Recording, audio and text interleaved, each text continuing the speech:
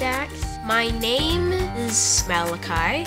I've been to the Power of Play once. I've been to the Power of Play, I think, 3 times. There's fun games you can play. The time I went, there was like 12 different tables, and all of them had fun things to do. You could go from building a castle to building a small hut to building a ginormous tower and then just knocking it down.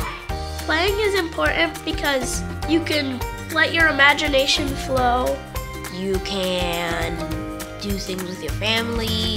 Every single game, any age can play. There's many things you can do, and they all involve using your imagination.